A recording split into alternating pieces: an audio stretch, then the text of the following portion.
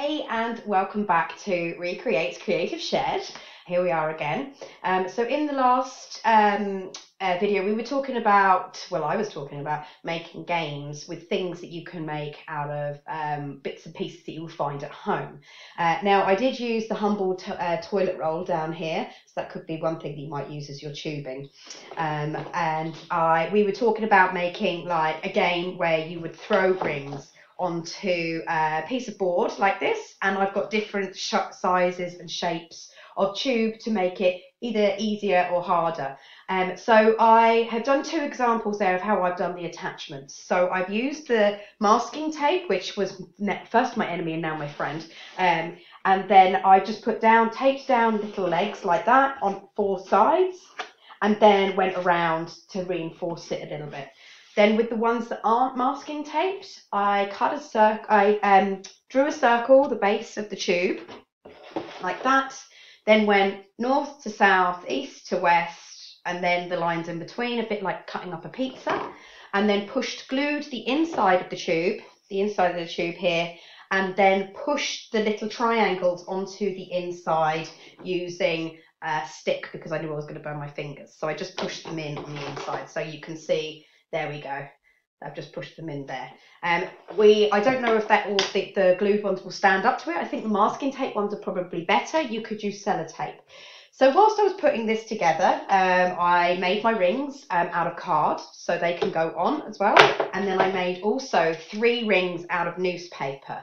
Now these ones look pretty and they're nice and shiny, but these ones are actually throw better. They're a better size and they actually throw better, even though they don't look super aerodynamic. And once you finish the game, you can wear those lovely, beautiful bangles. Anyway, I digress.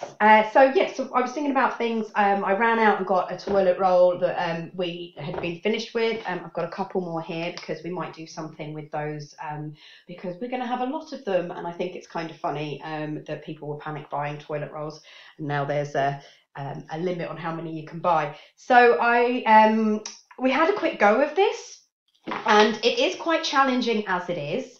I thought you could paint it, especially if you've done it on card like this, you could paint it all like white or something, and then put cool designs onto it, maybe even put a circle around, like one of them, let's say this one's painted, put a circle around, and then we're going to say that this one is like 5 points or something.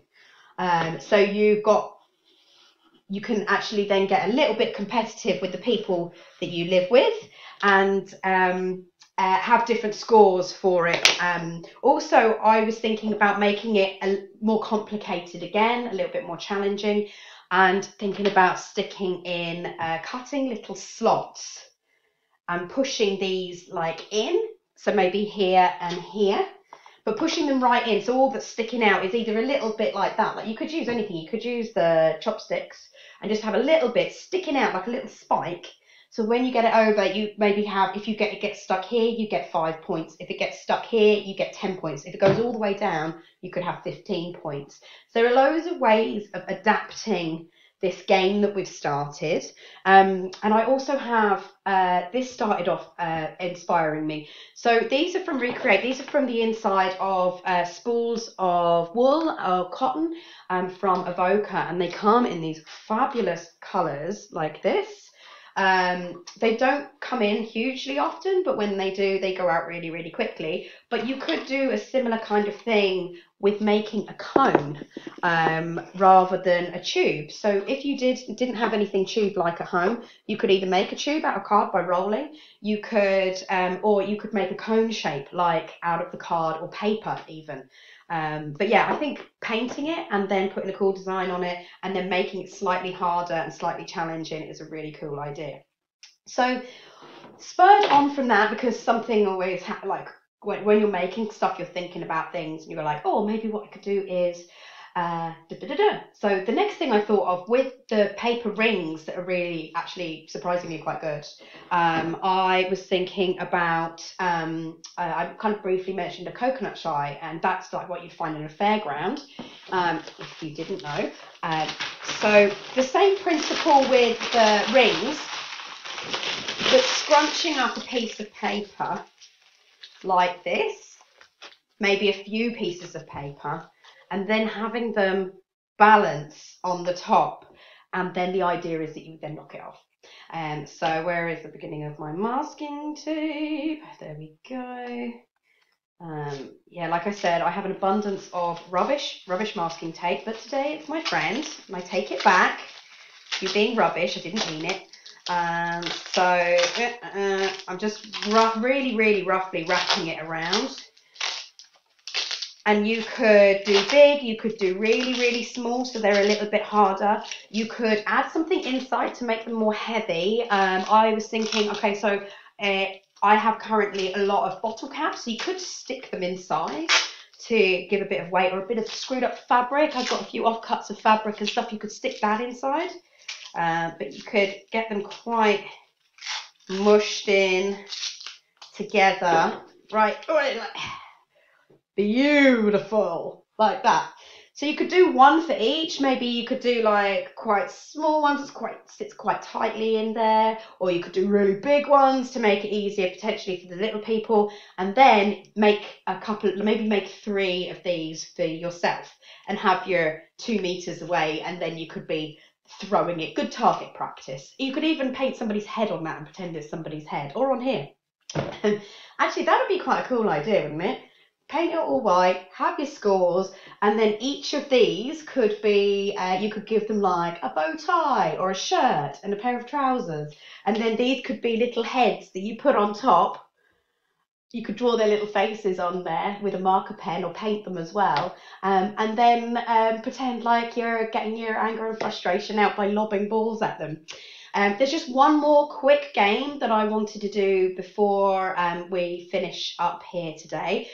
This is going to be like, you'll have loads and loads to do with this. I'd love to see what you do. I know I say that most videos now, but I'm really intrigued. I suppose I'm putting out there, and I love to see what people are putting back in. So the last game I was going to play was this one here. It's with our classic piece of cardboard again. Yes, I'm using that phrase. I was going to cut it into a square. If you have any board or anything at home, I was just trying to think, like, what could you use to play this game? So I have cardboard. Luckily, like I said earlier, I am very fortunate to have a little abundance of like materials and stuff. So you could also, or maybe not use this, because there's a lip on it. So you want something completely flat. I was just thinking that sometimes my card's a little bit bowed, which will make this game a little bit more challenging. So the same principle that we did here, sticking that on, you're going to cut yourself a piece of tube or a stick or something that you can hold on to. You could even, could you use a branch maybe, or a twig? Potentially, it depends if you've found the perfect twig. But you could stick that on underneath the same way that we did before, or the way that I did before with the tape. So you put the tape here, here, here, here, and then do a little square round, and then attach it to the handle. And then with your homemade ball, you're gonna, the challenge is that you have your hand at the bottom, and I think that is probably, maybe a size 5 foot. If we're getting technical with measurements.